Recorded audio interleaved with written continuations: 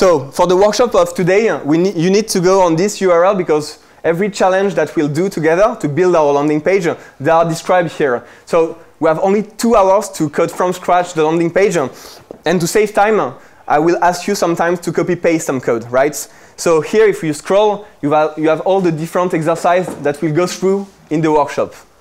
So you can just go, everyone can go on this URL to be ready to work on the challenges. So it's lewagon.github.io/landing. All right? And then we'll be able to go really fast in the workshop. Okay, so in the startup world, when we speak a landing page, it's just like you want to test a concept.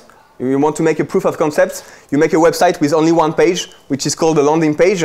And your landing page needs to fulfill some kind of requirements. So it needs to really state your value proposition. So someone who arrives on the landing page, he should understand in 2 seconds what your service is about. So it should be really straightforward. I understand what the proposition value of this startup when I arrive on the landing page, right? Secondly, your design should be really good because right now, the standard in design, in web design, they are really, really high. So if you want people to trust you and to think it's not bullshit, you have to really have a nice design for your landing page, okay? Second requirement. Third requirement, it's a landing page, so it's not just it's to capture some mails, right? So you need to have a call to action. It's not like as a flyers or as a poster in the underground. You need to have some button or some email form that people will be able to leave their mail. And then your job as an entrepreneur is to bring traffic on the landing page. But to test your idea, your job is to know what percentage of the users coming on your landing page are actually leaving their mail, which means that maybe they won't pay for this service. That's your job to make them pay. But that means that they show some interest. When they see your proposition value, it rings a bell for them, right? And they leave their mail. So you need to have a call to action. Otherwise, it's useless. A landing page without call to action. Is it okay, call to action for anyone? It's an email form, basically.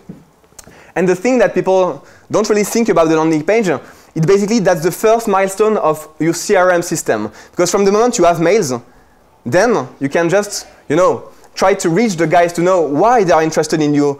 You should not like just say, okay, I've got 500 mails. That means that my product is awesome. No, you have to engage the discussion with the guys. Maybe you can also put these mails on other service if you want to be a pirate. But it's the milestone of your CRM system, right? And you should see it like that. So maybe I don't know if you know about these services. Maybe they are obsolete, maybe there are new ones because there are lots of landing page services. But you are not obliged to code to build a landing page. So I know you guys are here to code actually, but the point is there are lots of service that enables you to basically put a landing page online without having to write a single line of CSS or HTML, right? So there is LaunchRock, Strikingly, Squarespace, Unbounce, and I'm sure there are dozens of other ones and good ones. Just if you want to be a bit lazy, you're not obliged to code it from scratch, even if for me that's an interesting skill to have. So for this workshop, we are going to build it from scratch. Basically, what we are going to do is to build a static website, pretty simple because with only one HTML file, right? But when you build a static website, you can use 3 technologies. That's the 3 languages that are understood by your web browser. And these 3 programming languages, they are HTML, CSS, and JavaScript. So do you know what's HTML? It's for what, actually? It's a markup language, and it's just to structure the content of your web page, right? To put some kind of scaffold on your content. Then CSS is for the design. It's like to make it look nice. And JavaScript, okay, so that's really a language that can be used for lots of stuff nowadays, but you can also use it to animate your content. So you have a content, you design it, and then you can also add some animations. When you click on some buttons, some other list will appear, or there will be some kind of animations when the user interacts with your page. And tonight we are also going to use a CSS library, because as a developer you're lazy, you want to reuse CSS code that has been developed by other guys. And there are 2 main CSS libraries right now. There is this guy at the right, this is Bootstrap. So this is a CSS library coded by guys from Twitter. And it's really, really popular. It's being used by any startup right now. And the one on the right, it's material design. So that's from Google. It's more recent. And that's also the CSS library from Google, guys. Okay? With different design guidelines. So just to explain the flow of the workshops. This is really important because if you want not to be lost, you have to respect a bit this flow. So I'll make some short theoretical introductions to speak about the basic concept about HTML and CSS. And then I'll make some demo, right? Some live demo building my page. And I suggest you don't try to make it at the same time, because otherwise you'll miss the tiny details that are really important at the end. So you just interact and try to follow it. And then I leave you like sometimes, maybe 1 or 2 minutes each time, to actually make it. And for that, you can use the web page with all the challenges to maybe copy-paste some code and save time, not to code it from scratch, right? OK, so let's go. So for this front-end workshop, we need 2 tools. So this is a browser. So what's the point of a browser, actually? It's the software that enables to actually make you visualize your web page, right? It interprets the HTML and CSS code and gives you a result, a graphical result for that. And the guy on the right is a text editor. Because when you code, you don't code with Microsoft Word. That's not the place where you write your code. You need some more like adapted tool that will recognize the language, maybe put some colors on the keywords, you know, and help you code, actually. So that's why we are going to use this text editor, which is Sublime Text. OK? So let's set up. So I show you, then you can go on the web page and see the instruction and try to do the same. So the setup is really, really important because you need to get really a nice environment to code. Otherwise, it's painful. So I show you. So I have my browser open on the right, and just I will create a new folder for my projects. So right-click, new folder, and I name it. And then we need to open Sublime Text. So I will just launch Sublime Text, and that opens a new file here, an empty one. So be careful. That's important. That's the important part. I take my folder here, and I just drag and drop it in my window. OK? And the thing is, like, why it's a good text editor is because here I can see the architecture of my files. So I've not like dozens of files opened, you know, and I have to switch. All my files will be here on the same window. That really makes my life as a coder really, you know, easier. And here I can add some new files. So right-click, new file. It opens an untitled file, and I have to save it. So I save it. OK, Command S or Control S on Windows, and I have to put the name of the file. So the first file of a static website, what is it actually? Yeah, so index, but we'll start with a playground file. Okay, that's not the definitive one. But it's an HTML file. So I will name it playground. Okay. Dot, what's the extension? Yeah, it's an HTML file, right? And here, as you can see, I got my file on the left navigation. Then, if I want to design my page, what do I need? Another file, so I create a new one and I save it again. What's the name of this file to design? What kind of file is it? It's a CSS file. That's where I write the design code. And so the convention is to name it like style.css. OK? So I have the file for my contents, I have the file for my design, and I also need a folder to put my images. Because in a website, if you want to be lively, the website, you need to have some images. So here, right-click, and I create a new folder this time. Not a file, a folder. And on the bottom, I can name it. So images. Here, I enter, and then I've got the skeleton of my project. So it's pretty simple. One HTML file where I will write my content, one CSS file for my design, and one folder, for the moment it's empty, to put my images. So now I have my HTML file, and I need to visualize my website when I build it. So what's the tool to visualize the websites? It's my browser, right? It's already open on the right. And so here you have 2 options. Either you open your folder and you double-click on the HTML file. That will open it on the browser. OK? Or the fancy way in Macintosh is like just you are in your HTML file. You take the icon at the top. You click it, and you drag and drop it on a new tab. OK? But the easy way is like you just double-click on the HTML file. It's okay with that? So now I've got the perfect setup. On the left, I will write my code.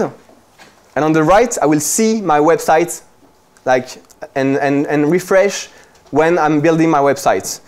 So let's say I will start with like, we are done, some title just to test. I save my file. I go on my browser. I refresh. And I see the results. And that's the way I'm going to work. I'm going to code here, save my files, go back to my browser, refresh, and see the results. And back and forward, right? So if you want to get the instruction, well, it's on this page, and it's the first challenge, let's set up, right? So you can follow it a bit. Try to go slow when you name your file. Don't rush, just to have the good setup for that. As I told you, there are 3 front-end languages, HTML, CSS, and JavaScript. And so HTML, for me, is the most important one because it's to structure the content of your page. And if the structure is not good, you can't even think about designing the page or animating the page. It's like you want to paint a building. If you don't put the good scaffold on the building, you won't be able to paint it, right? So HTML is the most important thing. Good HTML means good design and means good animation at the end. CSS for the design, JavaScript for the animation and other stuff. And as I told you, without structure, no design. Don't think about it. So let's start with HTML. So HTML is a pretty simple language. It's just a markup language. So it uses tags, and tags are a way to identify the different content of your page. So here, for instance, I've got 3 different contents, right? These are 3 texts. And the philosophy of HTML is to put some tags to identify these different content. Okay? So here the first, I put it a tag H1, that means that the main header. The second one, secondary header, H2. And the third one, paragraph of text P. So that's the philosophy behind HTML. I tag the content, and what happens when I tag the content? Well, the browser will apply some default rules. For instance, a main header is bigger than a secondary header, right? And a paragraph of text is smaller. So the browser will apply some default style. And the nice thing is that then, with our CSS, we'll be able to override this style. Because we have some tags to identify the content, select it, and design it. Okay? So if we want the main header to be blue in some different font family, we can do it then in the CSS and override the default rules of the browser. So do you know the main tags of an HTML file? What's the the global one, the most global one? HTML. Okay, that's it begins here, the closing tag is here. That means that my HTML code is actually between these 2 guys. It begins here and it stops here, actually. It's in between. Okay? So that's the most global tag. And within this HTML tag, I've got 2 important sections in my file, which are the head. It's a bit as in the human body. You've got the head, and then you've got the body, right? Basically, what's inside your head? Your brain. So the head is not the content that will be displayed on the page. So all the content, all the text, all the image that you can see on the page, it's not in the head. It's in the body. But in the head, we'll put all the intelligence of the page. That's what we call sometimes metadata. So the meta information. So for instance, the link to the design file. Design is not content, it's intelligence, right? It's trying to put the content in a nice way. So each time you need to copy-paste some code, ask yourself, is it some actual content of my page? Or is it some kind of intelligence that I want to add to my file? And if it's some kind of intelligence, put it in the head. So if I go on Google, and I make a search. So I say, Le Wagon Coding School, right? And I push Enter. And here, as you can see, okay, we are French, so the SEO is not that good in English. It will come, it will come. But what can we see here? That there is the link to Le Wagon website, and there is this text, Le Wagon Formation Développeur Web Coding Bootcamp. So it's in French, but... And why is Google putting this text here? How does it know which text to print, actually? How does it know that? And it's the same for here. It says, change your life, learn to code with the best coding school in Europe. Okay, maybe Google knows that we are the best coding school in Europe, but To be honest, that's something I wrote in my HTML file, right? And again, this is some kind of marketing description that Google has to take somewhere.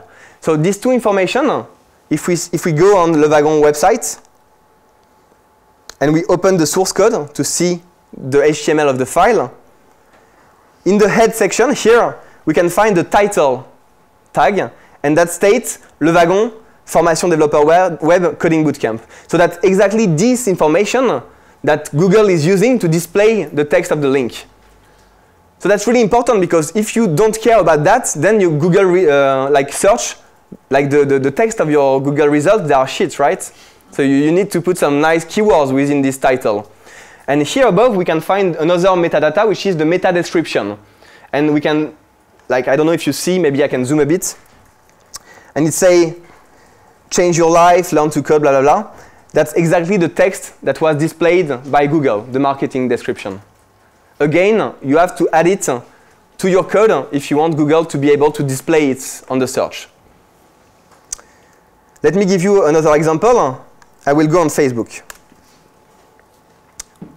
And I will try to share, like, let's check http lewagon.com. And here, just by magic, Facebook is inserting a card with nice pictures, and again, with a title here and a description here. Again, how Facebook knows what information to display on the card when I share the URL. There is no magic here. And if I look at the source code, so that's the English source code actually, well, I scroll a bit in the head, that's intelligence. And you have all these guys who are called the open graph metadata. That's the metadata used by Facebook to display the cards on the social network. And here I can retrieve the open graph, let's say, description, which is Le Wagon is Europe's best coding school for entrepreneurs. So exactly the text used as the description on the second line. I can find the open graph title, which is here, Le Wagon Learn to Code Bootcamp in Ruby on Rails. And if we look here, there is an image. So let's open it to see.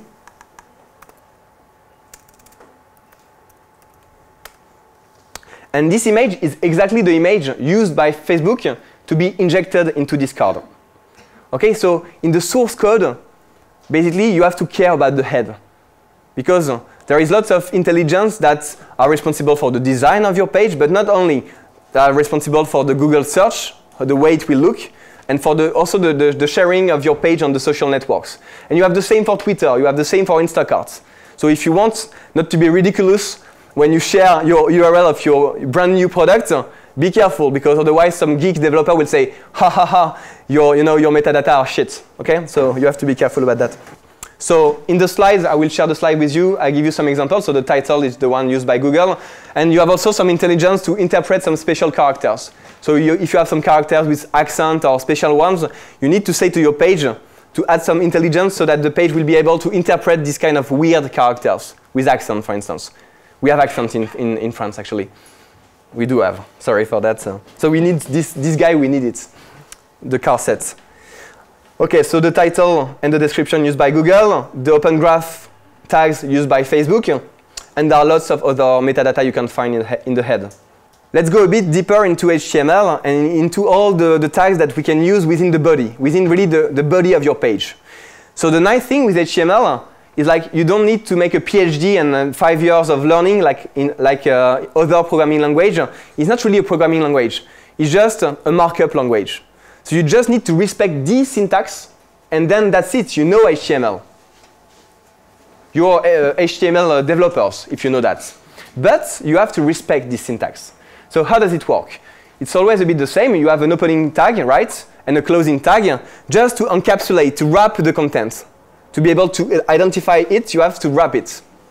And in the opening tag, we can find what we call attributes. It's kind of options to add some kind of intelligence to the tag. Okay? So the vocabulary is important, because when you want to ask questions to Google, you have to use the good keywords. So this is called a tag or an element. This is called the opening tag and the closing tag. And in the opening tag, we can add attributes, HTML attributes. Okay? So I give you an example of that. What's the name of the tag here? What's the keyword for the tag? It's A. So that's the tag for a link, actually. Okay? What's the content of the tag? It's the text Le Wagon. So that will be the text displayed on the page. And what are the two attributes that I use here in this case? The first one is href, and the value is like the URL of the link. Okay, so href is the attribute responsible for the URL of the link. And the second one, target, basically it enables you to open the link on a new tab in the browser, so that the user it doesn't lose the navigation on your website. That's important because otherwise, you know, you make the user leave your website actually. So if you want it to be open on a new tab, you can use this second attribute, target. That's okay with, is the vocabulary okay for everyone? You have the tag, and then you have the attributes. So these guys, you know them? For what kind of information is it? For headers. So H1 is the big header, and then secondary header, they are smaller and smaller. For paragraph of text, what's the tag? It's P, right? Then if you need to focus on some part of the text, you can use emphasize or strong to put the part of the text in bold characters, actually. So there are two kinds of lists. UL, it stands for unordered list, so it's with bullet points, actually, the one you mentioned. And OL, it stands for ordered lists. That means with indexes, like 1, 2, 3, 4, etc. And as you can see, sometimes the tag, they are nested. So here the UL tag is for the list itself, right? It's the list tag. And inside, we have other tags that we use, LI, and LI stands for list item. It's all the tag for the different items of the list. This one, it's for images, because that's nice to have a website with text, but it's also nice to put some images. So what's what's the funny thing with the image tag? Can you notice something about this guy? Yeah, there is no need for a closing tag, because actually in the source attribute here the src attributes, you already specify the path to the file of the image, right? So there is no need to put some kind of content between a start tag and an end tag. You already specify the file of the image within the source attributes. So this one is a bit special. It doesn't need to be closed, actually. Now it's the most painful part of the workshop, because we have to write some contents in the page. We need to put the skeleton of the HTML file. So what's the main tag? HTML. And I suggest you guys, you don't write this kind of lower or equal character. Just write the name of the tag in Sublime Text and hit tab, and it will autocomplete the starting tag and the closing tag. Okay, use that a lot. Just write the name of the tag. Okay, so we have the main HTML tag and two sections inside. Which ones? Head and okay, body. Thank you for the interaction. Okay, so in the head, if we want to have a good description, a good text for the link on Google, what do we have to put? A title. So let's say landing page. Okay, I'll dezoom a bit. And maybe we can add a description, but let's keep just a title. And then in the body, what do we find on a landing page? What's the canonical design of a landing page when you arrive on the landing page? An image. Yeah, you have a banner with a background image. You have the name of the service. Okay? You have the proposition value, the call to action, and then some cards describing the features of your website. Okay, it's fast, it's blah blah blah, it's in the cloud, it's database or whatever. So we add the background image in the end of the workshop, but let's start with the text and the image. So we have the name of the service. So let's say my playground app here, and then the description in a paragraph of text. So actually, the second line is the one that everyone is reading. It has been proven by scientists. So you need to focus on this line. This is the really important line. Okay? There is a UX PhD thesis about this line, actually. No, I'm kidding. I hope not. Okay, so there is the main banner with the name of the service with the description of the proposition value of your service and a call to action. So a call to action, here we start with a link, let's say enroll or something like that. And I will put a dead link, so without any URL for the link. And let's say enroll. Okay? And then we are going to describe the service. So, I don't know, you know most websites for startups, they describe the service and it's kind of like features, and each time you have some kind of image, some icon describing the feature, some text to give the name of the feature, and some paragraph of text to say a bit more details about the feature, right? So for the image, what's the feature, what's the tag that I should use actually? Yeah, IMG. So here, I have to find an image for that. So let's say I want to say that my service is fast. And then I will use an H2. I will say fast. And then a paragraph of text. This is a fast app. Very fast app. Okay?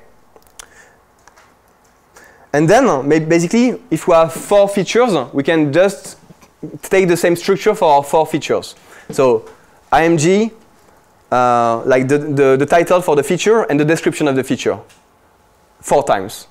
Okay, so let's say my service is fast. My service is also what? Come on. Simple. Yeah, it's simple. And what else? Awesome. It's awesome.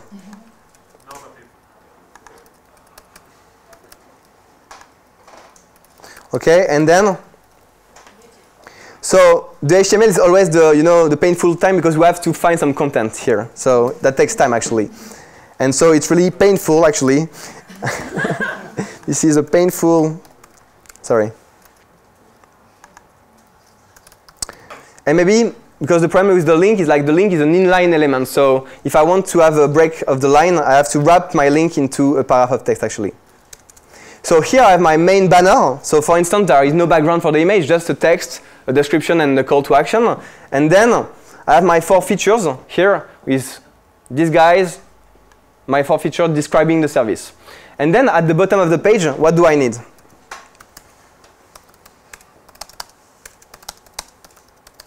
A footer, right? So let's keep a simple footer, which is just a paragraph of text for the moment. So if I look at my page, I refresh. Here I have the first content for my web page. So the main description of my service, the 4 features, and the footer. And you will see just a bit of CSS, and boom, that's a landing page. I know you don't trust me, but you'll see. So here it's not like pictures. It's like I need icons to describe the features. So what are the services that you know to find icons? I don't know if there are designers. Bootstrap, it's a CSS library. It's not really about icons. They have kind of internal icons, but they're not really well designed. Noun project? Yeah, noun project. So it's the most well-known service. It's like the noun project.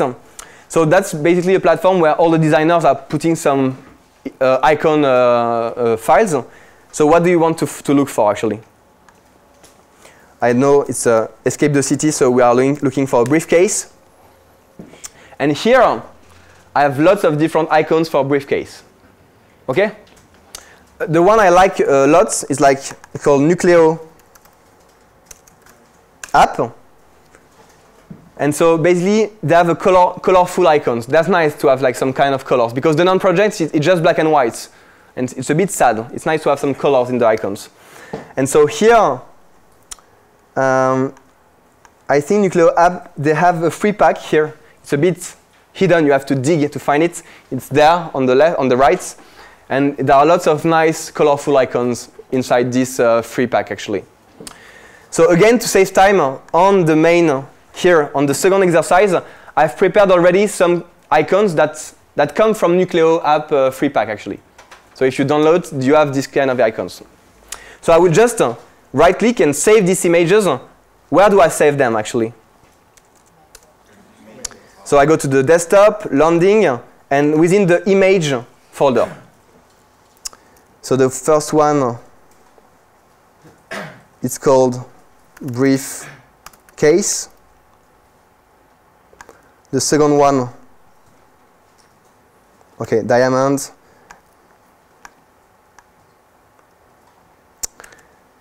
Okay, and the last one is just a computer, so laptop. And here in my Sublime text editor, I can see in my image folder, I've got my 4 guys, my 4 images, right? So it's an SVG file. That's a vectorial file format. And what do I need to do in my source here, actually?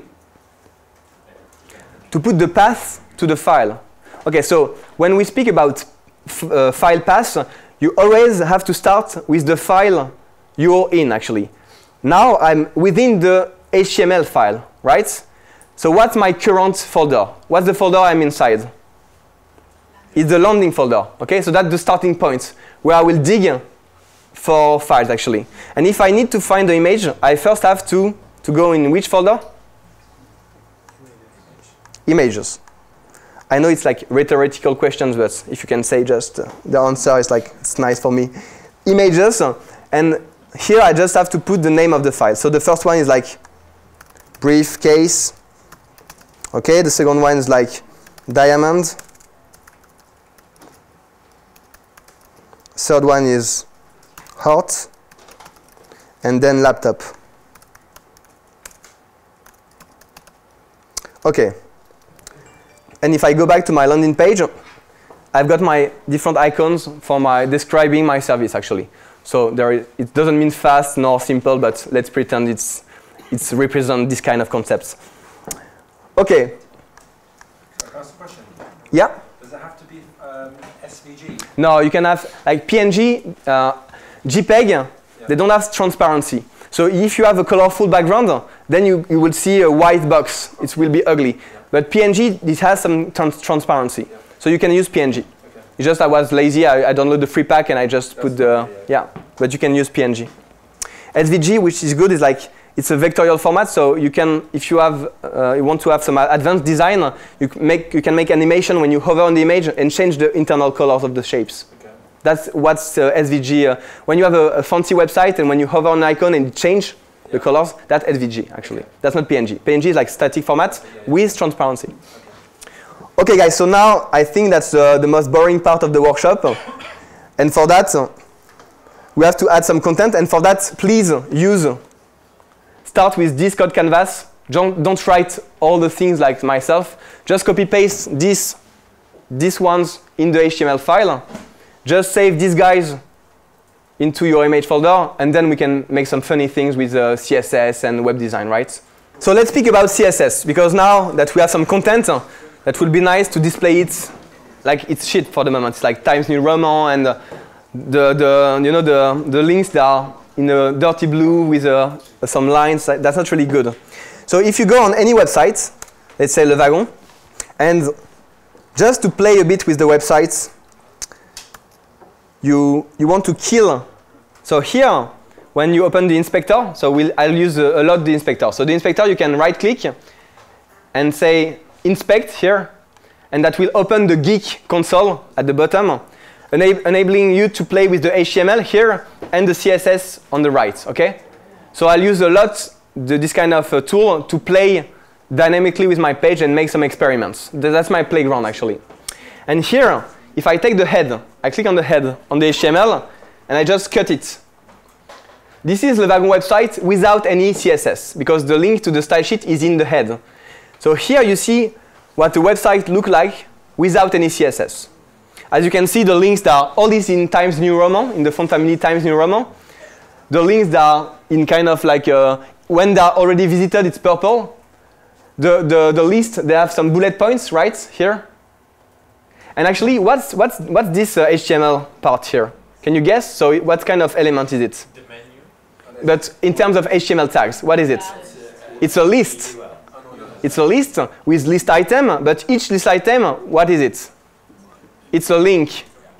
So this is basically a navigation. It's a list where each list item is a link. UL, LI, A. That's the structure of a navigation.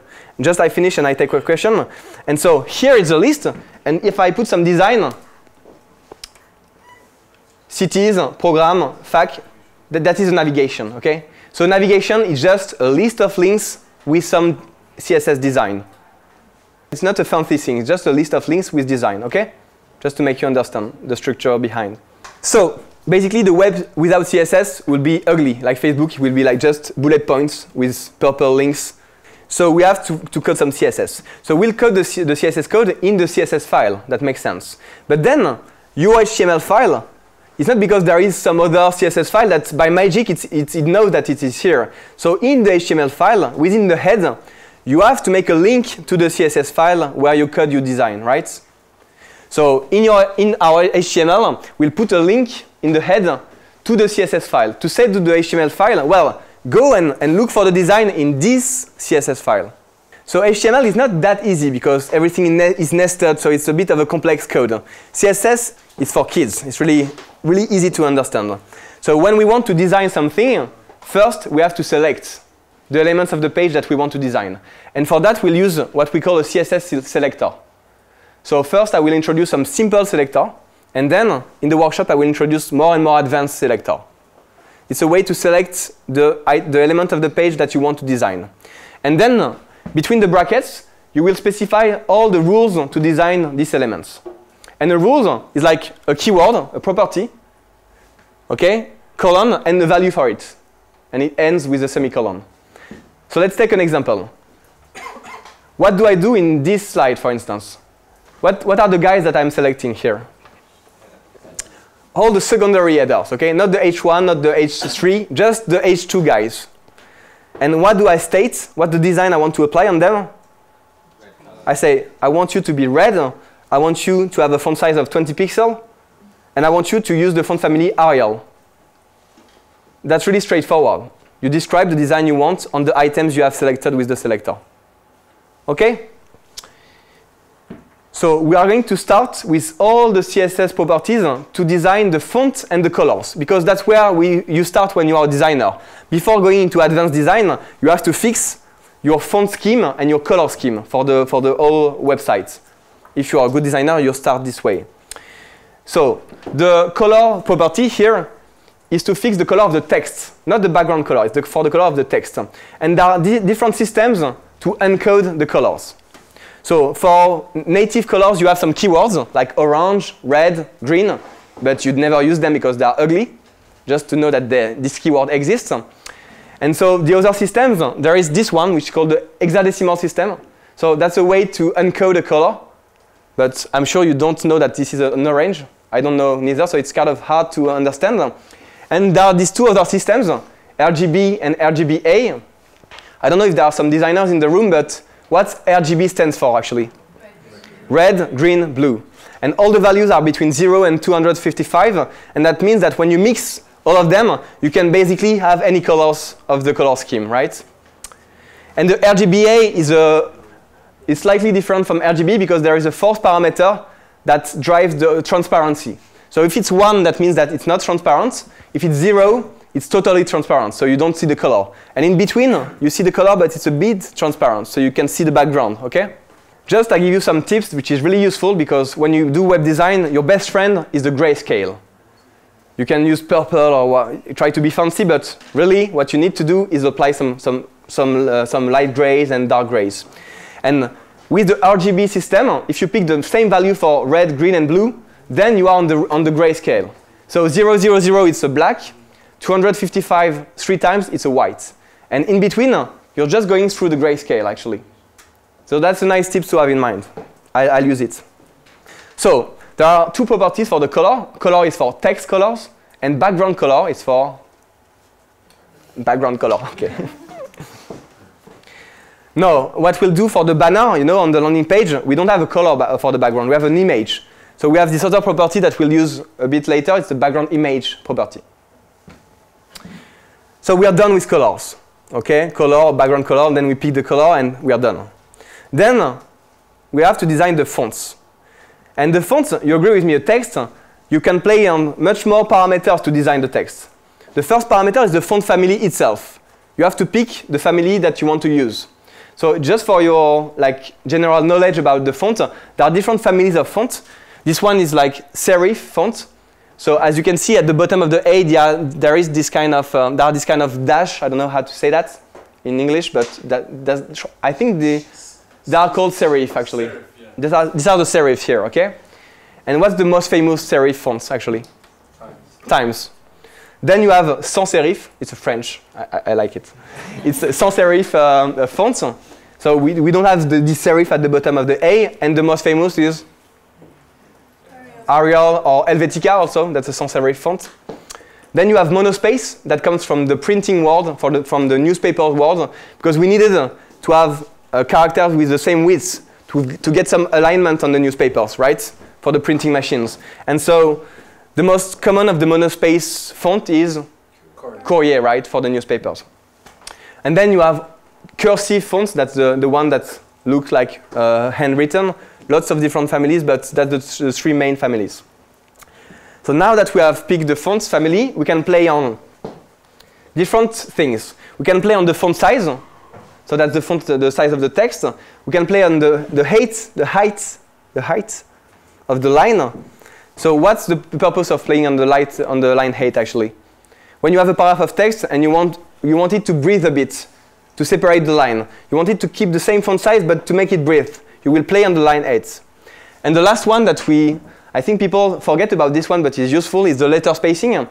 And that's a nice one. It enables you to have some kind of nice design for some websites. I will show you. Then you can play on the color. We've seen these guys for the text. You can play on the text decoration if you want to have an underlined text, or on the text alignment with text align if you want it to be justified on the left, on the right, or centered. And you can play it on this guy, which is really important. That's the weight. So if you want some iOS design with really thin, font, or if you want some product hunt bold font, you can play on this parameter actually. So let's make the design for the fonts and the colors of our website. So where do I start actually? Come on, wake up, guys. The style of the CSS file. Yeah, I will write my style here, right? But then in my HTML file, what do I need to do in the head? Because it's not clever, my HTML file. I have to tell it to link the CSS file. And so for that, I use the link tag here. And I will say the address, the file path of my CSS file. So here it's just style.css. Right? And I'm ready to code my design. So I can start by selecting all the body and design the background of my main page and also the color of the text, my font family, this kind of stuff. So what background do we choose? Let's keep it simple. So that's the background of the body of my main, of all the page. What do I pick? Okay, white, or if I want a light gray, how do I do that? Light gray, sorry. So 255 3 times it's a white, so I want just to kill a bit the white, like 200, let's say 40, okay? That's the tip about the grayscale. If you pick the same values, that's basically close to white, but that's a gray. Then for the color of the text. What color for the text? Yeah, or black is a bit shining, so I want to kill the black a bit, so I kill the black a bit, okay? And then, if I want to change the font family for my all the main text, let's say I want it to be Helvetica, for instance. By default, it's Times New Roman on a web page, by default. I will change it to Helvetica. And I think we are done with the body. Now, we can just say the same. So this is for the main text, for the paragraph of text, or this kind of stuff. Sorry, is that meant to be font weight? Ah, sorry, thank you. That's not. Thank you. That's font family, right, guys? There is one person awake, and I'm proud of it. Great. Keep like that. I want to have a buddy to correct my code. Thank you, mate. Okay, so I have designed the background and the colors and the fonts for the main text, okay, for my main page. Now I need to do the same for which guys? The header. So the main header, I will change the color to, let's say, red, for instance, and I will change the font family. So just to play, I will start with Courrier. I'll make it bigger, so I will play on the font size this time. Which size for the font size of the main title? Beam, a big header, okay? And then I will pick some color. So let's start with red, and maybe try to enhance it a bit afterwards with some nice tools. And so I'm making the same for H2. So H2 actually, I want the design for the font. I suggest you use, except for the main title, for the rest of the headers, choose some font size which are small. It will be a more like elegant design. If you go on Airbnb, look at the headers, the H2. They are small, like 17 pixels, something like that. It's never like big, because you need to put some content, so you need to have some space in your page. So let's say like 18 pixels, and let's keep them black. And now if I want to kill the style of my links, because the links, they are ugly, they are blue and underlined, so I can kill the text decoration here with this property, text decoration none. I can change the color. And here I will introduce a new selector. So A, it selects all the A guys, right? H2, it selects all the H2 guys. And if I want to select the A tag, but when it's hovered by the mouse, I've got this new selector. It means that I designed the A element, but when it's hovered by the mouse. Okay? And when it's hovered, basically, I don't want any text decoration. And maybe I want the color to change to, let's say, green. Okay? So let's see what's happening to our web page. Wow. So the main title is red with a Courrier font. All the body is Helvetica for the rest of the the paragraph of text and the headers. The link is not underlined. It's blue and it's green when I hover on it. And that's pretty much it. So I've got my first design. Now I'm going to use some web services to customize it a bit. So for the colors, I've got two good services. The first is colors.co. So actually, it's kind of a fancy service. You have a kind of generator here. You start the generator, you hit the space button, and it gives you some color scheme with the hexadecimal value here that you can copy paste. And when you like a color, you can, command click on it. It locks the color, and you keep having some complementary nice colors. So here I can just choose this one, and I keep having the complementary colors of these two colors. So the first resource, and the other one is like colorhunt.co. That's a new one. Actually, there are nice color scheme on this one. Because colors is just about finding the good colors that fit together, just not the single color that you can use. But the thing I do the most is like I go on web page, and I use what we call a color picker. So that's a plugin, or I've got a Mac application for that purpose. So I click on it here, and then when you hover on the page, you can basically pick any color you want. So if I like this orange color here, I just click here, I go back to my code, and for the H1, instead of the red, I will inject this guy here, this orange. And if I go back, if I go back on my page here, then this is the same orange for my main header, okay? So I suggest don't reinvent the wheel, just pick colors from well-designed website with color pickers. In the slides, I give you some color picker that you can install. So, okay, so that's it for the colors. You have two resources plus the color picker, and you can do pretty much like all the things you need. And for the fonts, there is one really famous service, which is Google Fonts. So how does it work? It's a bit like Amazon. You do your shopping with the fonts. So I go on Google Fonts, and I'm just going to pick the nice ones. So the first one that I see is OpenSans, this one. And basically OpenSans is the one that you can choose for the body, for the main text. Like 90% of the website, they use OpenSans. They don't just like think about it, they just pick OpenSans. And so I will just add it to my cart. On the right, I click on Add to Collection. And as you can see, at the bottom, it's in my basket. I'm ready to check out. But I can keep shopping. So I need a font for my headers. So I give you the one I like on Google Fonts. There is Roboto. Roboto is like elegant and with nice characters, a bit thin. And there is another one I like is Montserrat. I don't know, all the fonts that have some kind of French name, I think. So Montserrat is this one. It looks a bit like the Product Hunt font. It's kind of bold, okay? And it's nice to have a contrast between the headers and the text. So let's take a bold one for the headers and a light open song for the text. So I add this one to the collection, and then I check out by clicking on News, okay? And here it goes. Here, Google Font is really nice. I can select the different versions of the font I need.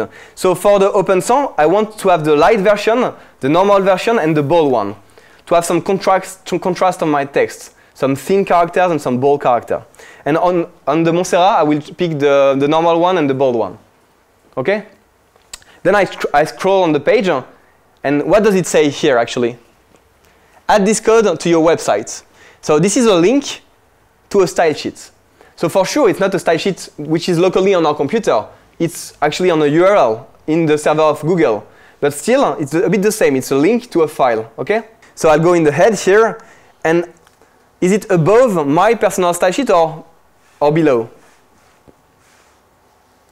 Does it matter? Yeah, it matters because I need to use the Google font in my CSS to say my header will be Montserrat, my body will be open song. So I need to load the font before my own design, my own CSS code, right? So before, actually.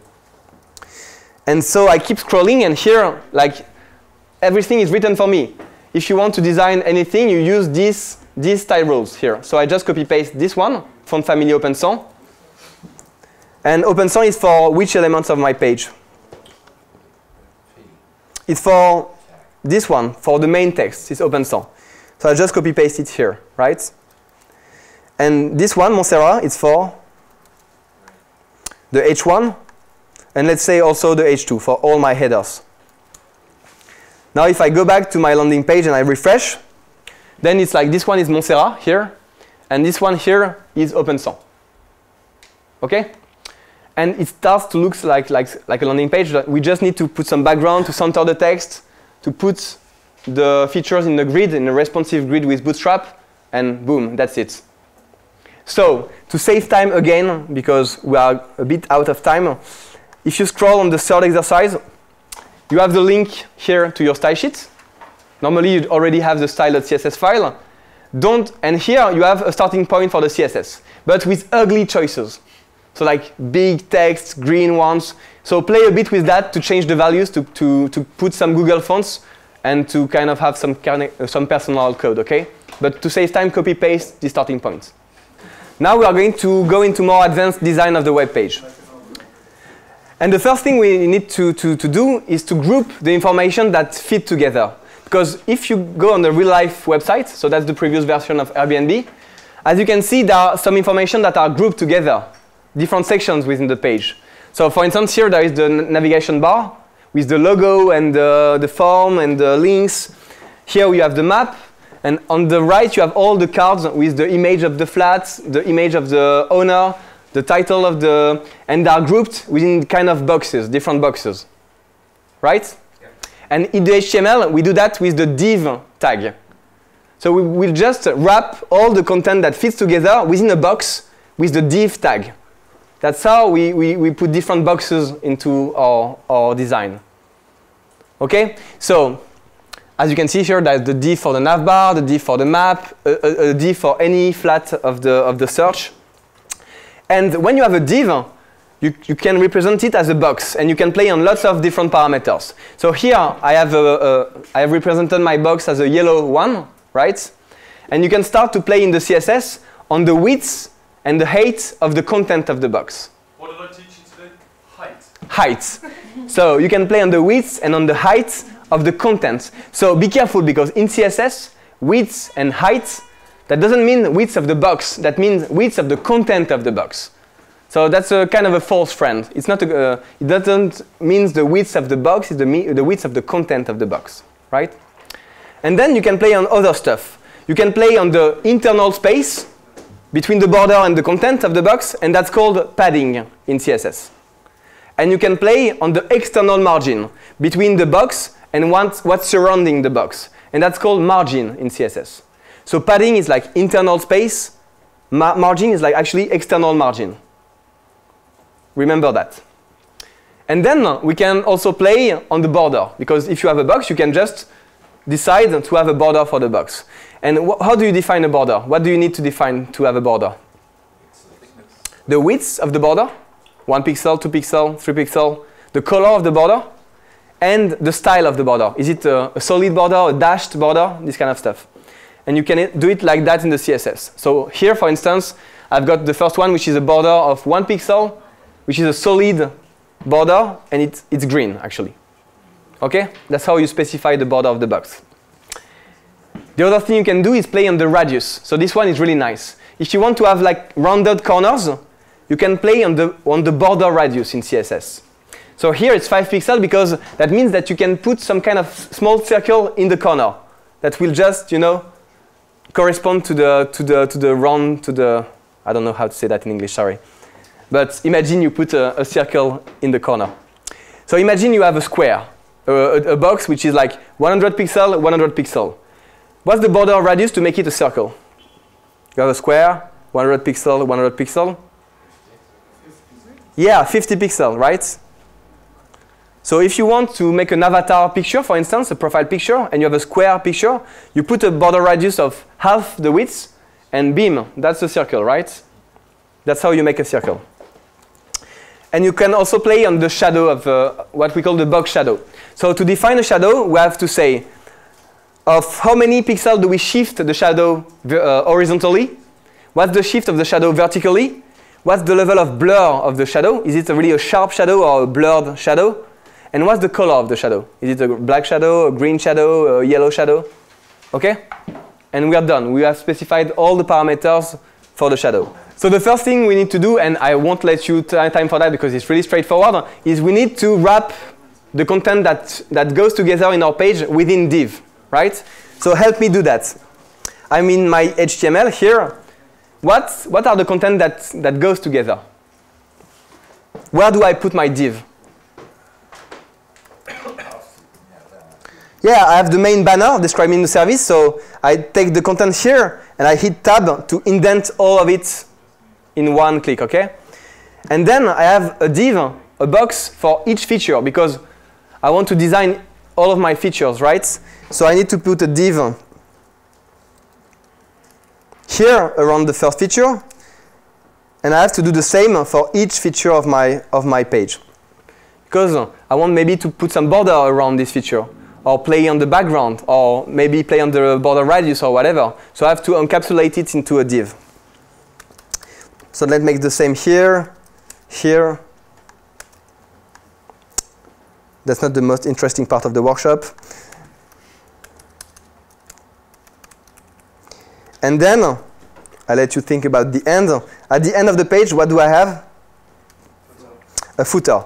And if I want to have a dark background for my footer, I need also to put some kind of box around. So I need to put my footer paragraph of text within a div here. Okay? So do you think something will happen in the browser? Will the page change? What do you think? If I refresh the page, will it change?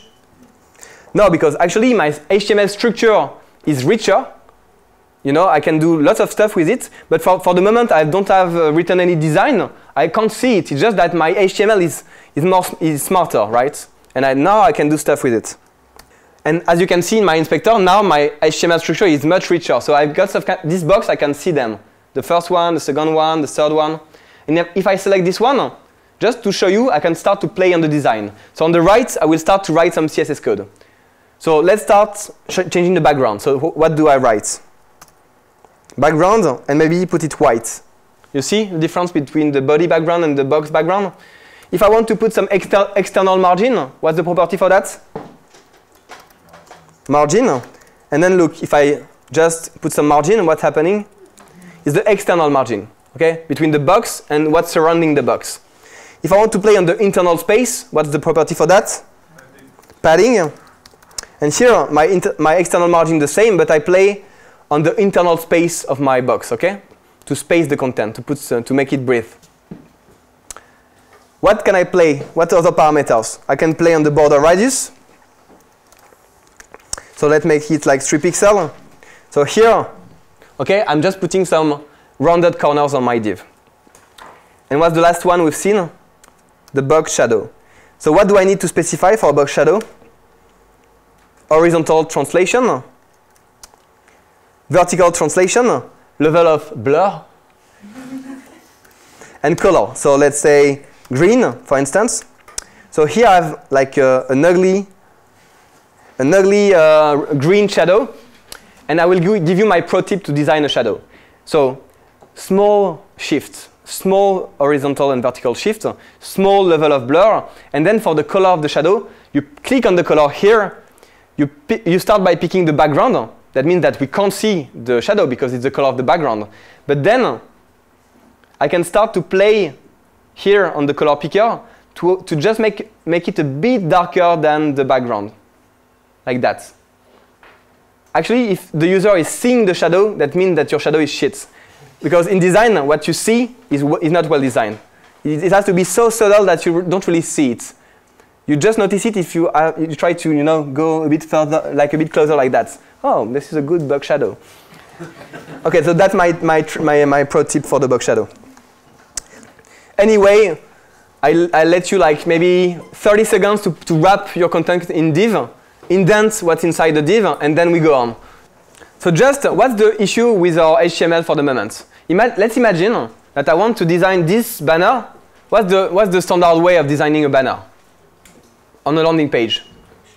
With a background image, right? You have a background image with the name of the service, the tagline, and the button. But the thing is, like, if I start by doing that in my CSS, okay, I select all the div tag, and I put some background image on it. What's going to happen, actually?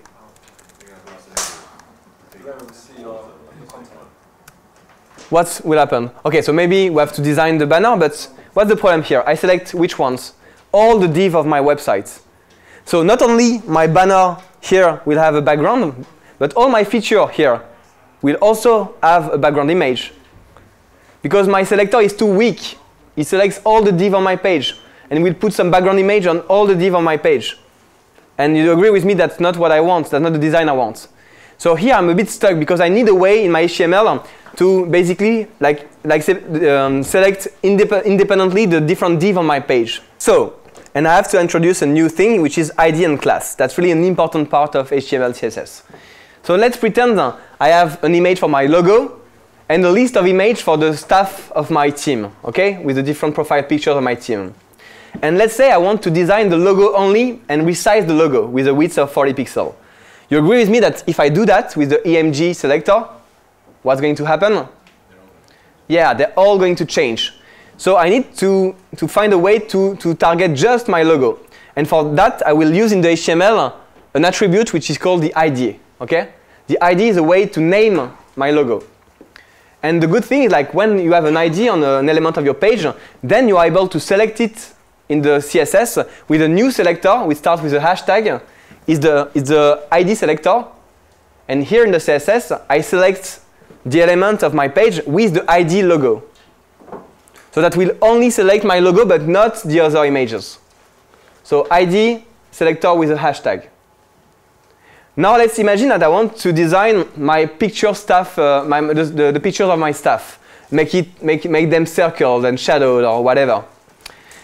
Here, when it's kind of a reusable design, the design that you want to reuse in several parts of your website, you don't use an ID. An ID is for a unique thing. You will use a class, okay? So it's a bit the same principle. Here I got the class staff for my staff pictures, and the selector in the CSS, it starts with a dot. So that's the class selector. Here in my CSS, I select all the guys who have the class staff, and I put them some border radius of 50%. That won't affect my logo. Now that we know that, when do you need an ID or a class? You need the ID when it's a unique element. Because the ID is really precise. It's more precise than the class, actually. Okay, so it's for unique elements, like the logo. And the class, you use it when it's a reusable design class that you want to use in several parts of your HTML. Okay? And the nice thing when you really are a good CSS designer, and you will combine the class to have different design applying and combining.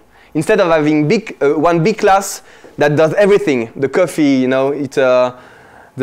makes the dinner, it makes the shopping. You separate all these design rules in different classes, and then you can combine them. Okay, I want to be bordered and shadowed and rounded and whatever. So here, for instance, I've got this class that makes my image rounded. I can combine it with a second class that makes my image also with a shadow. But I can use this class independently also.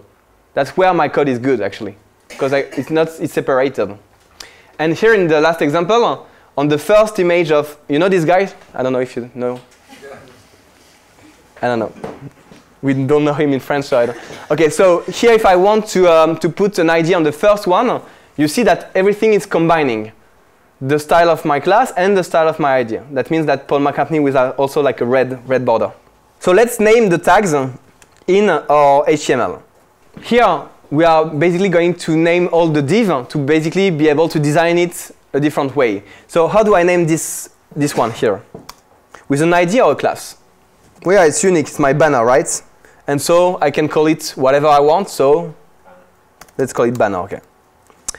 These four guys, this one, this one, this one, and this one. Are they unique?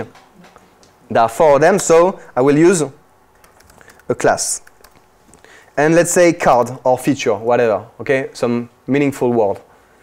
And the last guy, is it unique? Yeah, so, and what's the name I will use? Footer. Okay, so now let's design the banner. So here it's all the design for my font and color. Now we are trying to make some custom design here.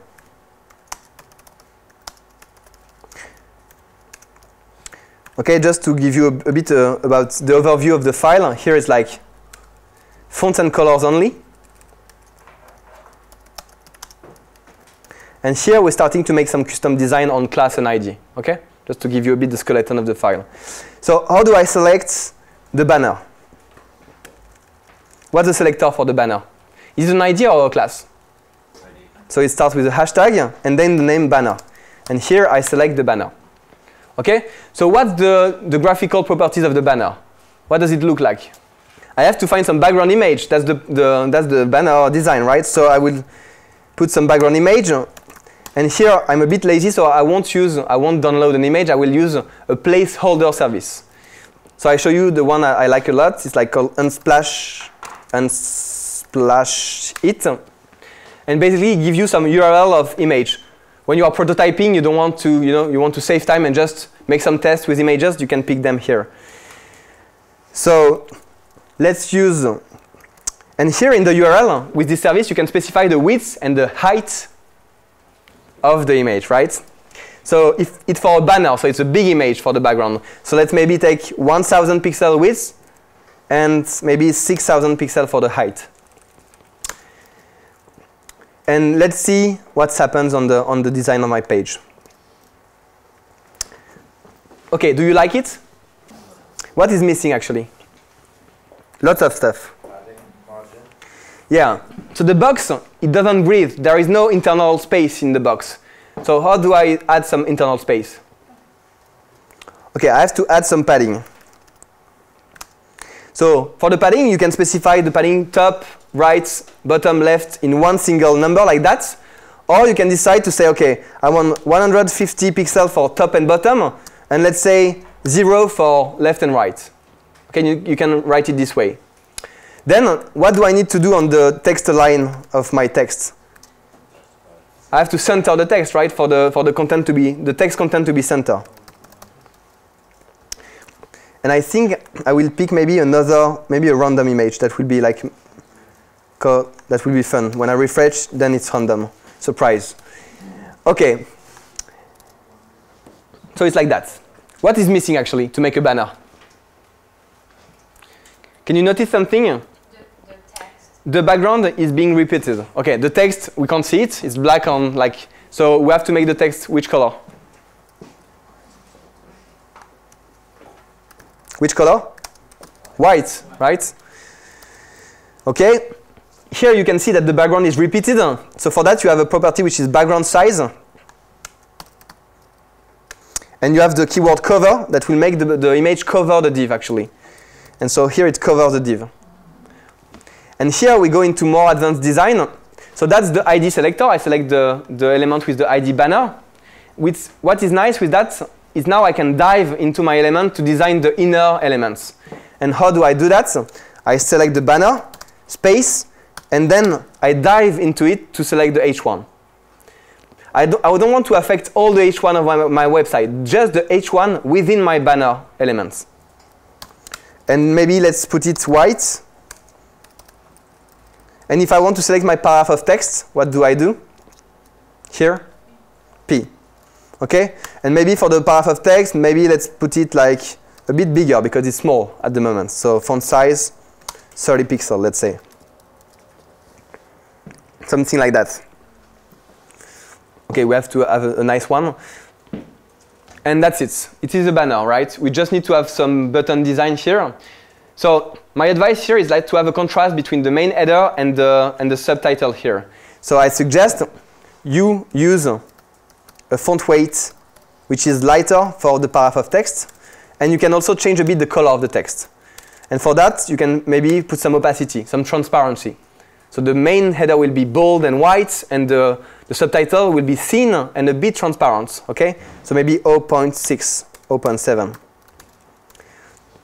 And then you have really a contrast between the main title and the catch line that everyone is reading, actually.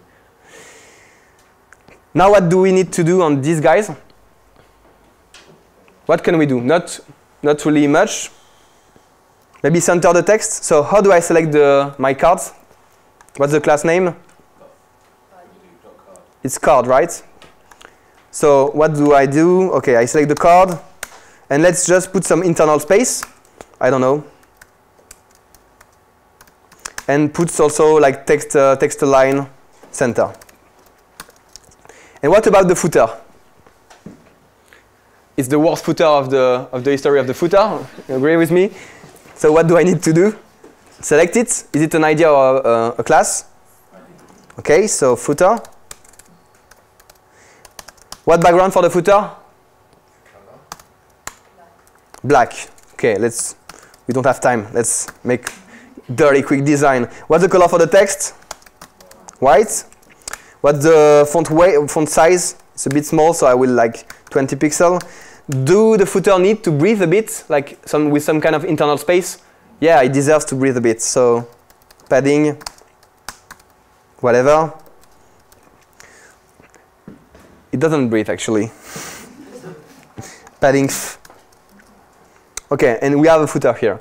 So sometimes the browser here, Chrome, is putting some margin on the body. Sometimes it happens. So for that, you can just kill the margin here with margin 0. So that is sticking, sticking to the page. So that begins to look as a landing page, right? So for the footer, I show you some other service. So always when you're designing something, you need some utility icons, okay? For a mail envelope, a map marker, the Google map marker, $1, whatever, like all the Twitter logo. These kind of small icons. And it's not really good to have image files, because if you need to change the color, then you have to open some graphical software and change it. If you need to resize the icons, you'd have to do the same. So for these icons, like these utility icons, it's really not convenient to use like really image files. And there is a really cool library which is called Font Awesome, and it is a font of icon.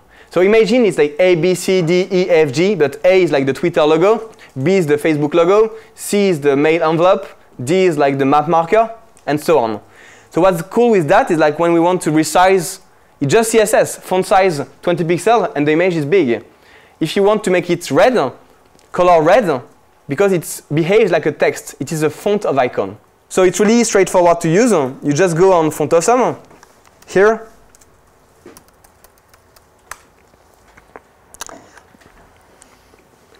And it's a bit as a Google font. They say, okay, get started on the top navigation here. And here you can just copy paste this part That's the link to the CSS file of Fontosum.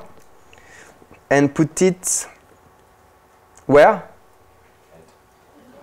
Okay, here. And then that's done. We have Fontosum and we can look for icons. So let's say I want to look for the Facebook icon. I look for Facebook and here it is. And it tells me like I have to put this I tag in my HTML. And that's it. I've got an icon. So here what we can do in the footer here, we can have a list of links, the navigation with different links to the different social networks of the web page. Okay, Twitter, Facebook. So what's a list of links? It's like UL with different list items inside, and within each list item a link A. So let's keep maybe 4 links. And here, within the text of the link, I will use an icon, a Fontosum icon. So for the first one, it will be Facebook. For the second one, let's guess. Okay, then whatever, and then now that you're a developer, already like nearly GitHub, right?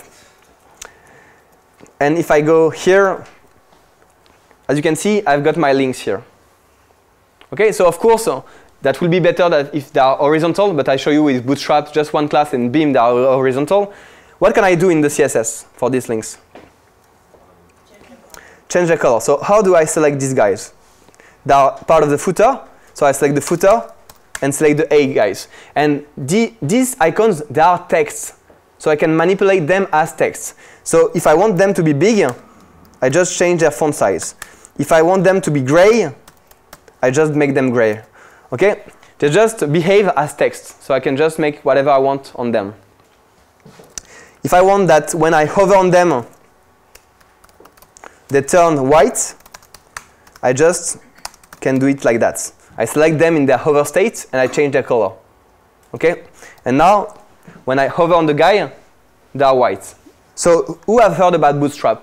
It's mainly a CSS file already coded by the guys from Twitter.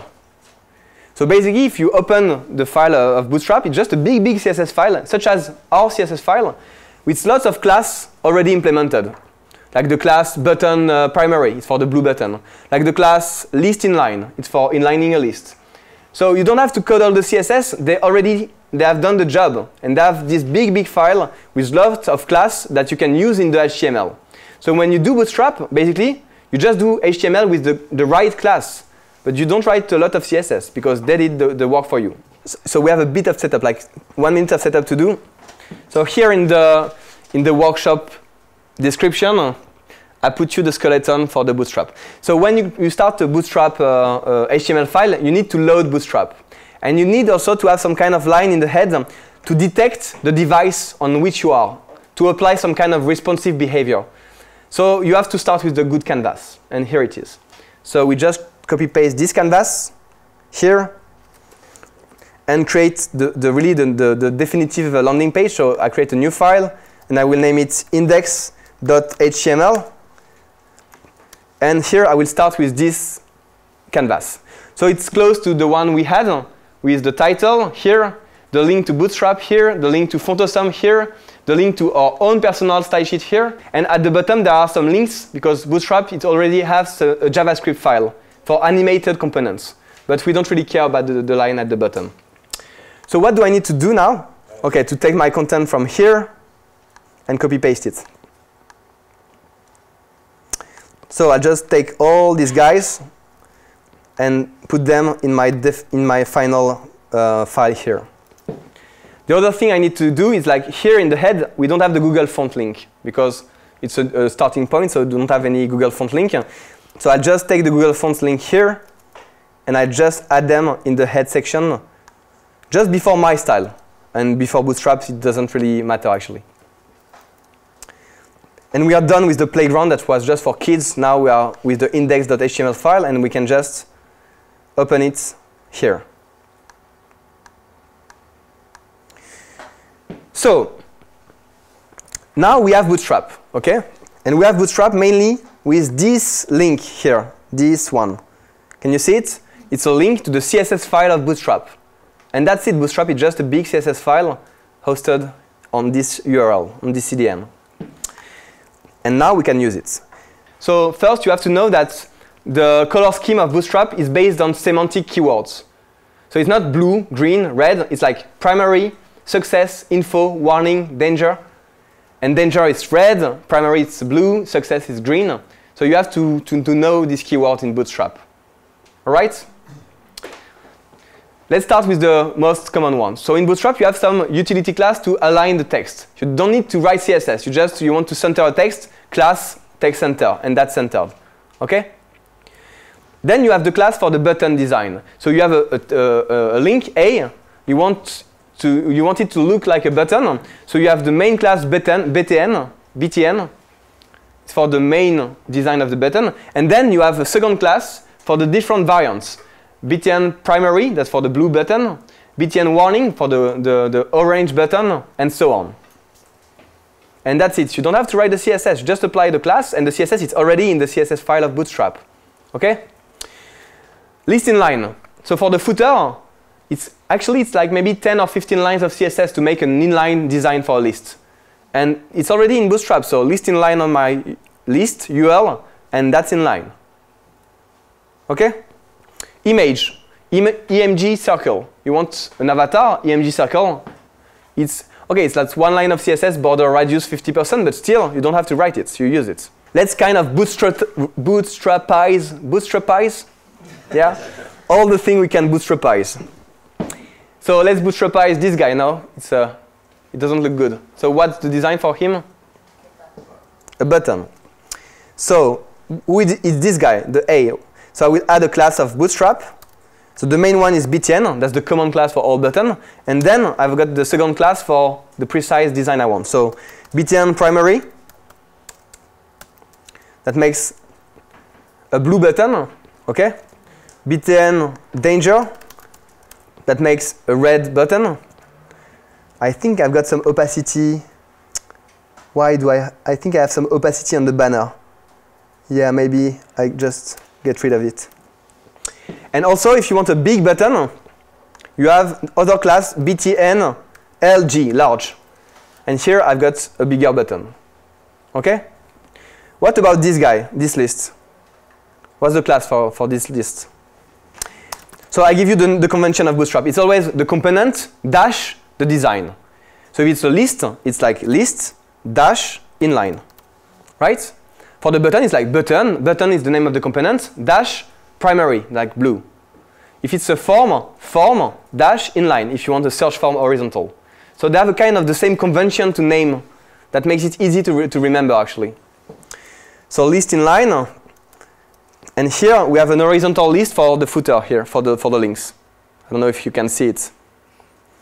As on any footer, actually. The good thing with Bootstrap is like their documentation on getbootstrap.com is really, really well done with lots of examples of code. And that's why, actually, that's the most contributed project on GitHub. And that's one of the mostly used projects by developers in all the startups world. Because their documentation is really good, actually. That's one of the reasons why. And the other reason why is because they have a grid system. So what's a grid system about? As you can see, like in our page, all the features are one above the other. But that's not the way you design a website. You want to have some items one next to each other. And ideally, you want that when you resize your device, the cards, they will change the positioning of the card will change. So let's say on a mobile, you have full screen cards, one above the other. When you are on a tablet, you have one here, and two below. And on a big screen, you have all the cards one next to each other on a single row. That's the kind of behavior you want for a website. Because imagine everyone is like small on a device like a mobile. Everyone is one to each other. Then you can't see the text. It's like everyone is like don't have space. And for that, it's hard to do in CSS. And hopefully, we have the grid system of Bootstrap. So now is the time where you really have to focus, because that's the 5 last minutes, but that's not really the most easy to understand. I try to make it easy. So the grid system is responsive, so that means that the grid will adapt depending on the device on which you are. And we have to think about the mobile design when we design a grid in Bootstrap. And then think about like just making your screen bigger mentally. So how does it work? It always starts the same way. You start with a Bootstrap container. So that's the div with the class container. So here I represent a container. And inside this container, I will inject some rows. Okay? So here I've got a first row in purple, a second one. So a row is just another div with the class row. And here I have a third row in my container. Right? So the tricky part is like for the moment I have some kind of blocks in my row. You agree with me? So in the first one I have 12 blocks. In the second row I have 4 blocks. But I have not written the code for them because it's too long to write. But the first thing to keep in mind is like you have a container and you can inject rows inside. And then it's a bit as Lego. You have a row and you can push some bricks inside. And you have to understand that Bootstrap is based on 12 columns. That means that when you have a row, the space is divided in 12 columns. So if I want to have 12 blocks, then I have to add 12 blocks of 1 column on the row. If I want 4 blocks, as in the second row, I will push 4 blocks, and each of the blocks will take 3 columns. That's okay? So I have a container, I put some row inside, and within the row, I can just push some blocks that takes a certain number of columns inside, up to 12. So how do we fill the rows? What's the code for this kind of guys taking a certain number of columns? It looks like that. So the class is like call, because it takes a number of columns, then dash the device on which it will apply. So XS, it stands for extra small. That means mobile device. So that's the class that will apply on a mobile. And then 6, what does it mean, 6? It takes 6 columns. So in English, in really like good English, what does this guy means? This guy. I am a block which is taking half the screen only on mobile. That's what it means. So XS is like extra small, it's like mobile. SM is not what you think, it's like small, so it's like a tablet. MD is like medium. And LG is like large desktop, okay? So MD is laptop and LG is desktop. So if I say call SM4, what is this guy about? It's a block that takes 1/3 of the screen, 4 columns, on the tablet. Call MD3, that's the guy taking 1/4 of the screen on the laptop. So let's take an example with two guys, 2 blocks. So this is a pretty simple example. So we have 1 row only with 2 blocks inside, and each of these blocks is taking half the screen, so 6 columns. So the nice thing with Bootstrap is you don't have to specify all the different classes. That means that it's always the previous one that will keep applying. So here it's like 6 columns on mobile, but mentally if you increase the device, it's still 6. So it will be half the screen for any mobile, unless you override with a new class. Otherwise, it's still applying on bigger screens. And now what's happening if I do that? In a row, I put 3 guys of 6 columns. What's happening? Actually, it's not a big deal. Just some guy doesn't have enough space, so it just go, in the next line. And that's actually a good behavior to have, because with this behavior, we can build some responsive things. So I think like everything will become clear with the live code. Let's say I want to inject my cards, these guys, in a grid. My advice is always code the grid from scratch without content and then inject the content in the grid. So a grid starts with a container. And then inside the container we can inject some rows. So it's the div with the class row. And inside this row we're going to fill the row with call. Okay?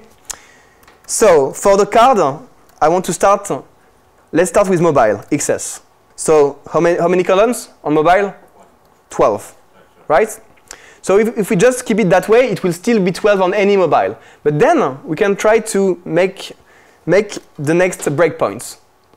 So imagine we want to switch on tablets. And on tablets, what will be cool is like to have one feature, and below the two other ones. That make every feature to take how many columns? 6. So I change it to 6 for tablets. And from the medium device, that means from the laptop and bigger ones, I want to switch to how many columns? 3. That means like 3, 3, 3, 3. They can all go on the same line and take 1/4 of the width of the screen. Okay?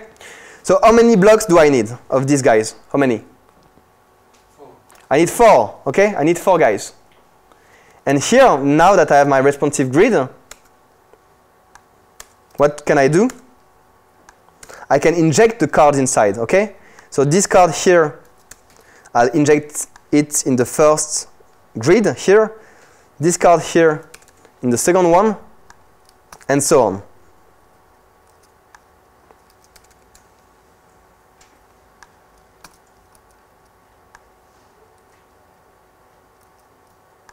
Okay, and this one in the last column. And let's see what's happening. So let's start with mobile, okay? We're on mobile. So on mobile, it's how many columns? 12. So each card is taking all the screen. Let's make it bigger. Let's make it bigger until we go to the tablet format. So that means like here. Here we're on an iPad, on a tablet. That makes every call is taking 6. And then if I get bigger till the laptop, small laptop, it's taking just 3 columns. Okay? And actually you can do pretty much, if you want, okay, I make something stupid, right? I'll just go back to 12 here. That's stupid, huh? That's not good responsive behavior, but still, just to show you that you can just override it and have all the behavior that you want, actually. So here, it's a bit stupid. It's like, it's 12, we go to 6, and we go back to 12 on medium device. Okay? And also, I can skip one. So if I can skip the 6 here, and I go back to 3 on this one, what's happening? So I start at 12 on XS, and then actually there is no one overriding XS, so it's still applying on until the breakpoint, which is laptop, not tablet, because I got rid of the tablet design. So I keep 12 on tablets, and my next breakpoint is medium, right? So here on medium, boom, I got to this design. We try to target beginners, so we want really to give you lots of information. I think you're a bit overloaded at this moment, but I hope that you get something out of it. And for those of you who really want to go into like a developer, not necessarily a developer career, but be able to basically build web products, not just front-end, but real web products, we have the 9-week course that starts in July, actually. So if you're interested, or if you just want to discuss about it with us, we can have an interview, like plan some meeting, have a drink, and discuss about, I don't know, what's your expectations and about the program. Thank you, guys. Thank you.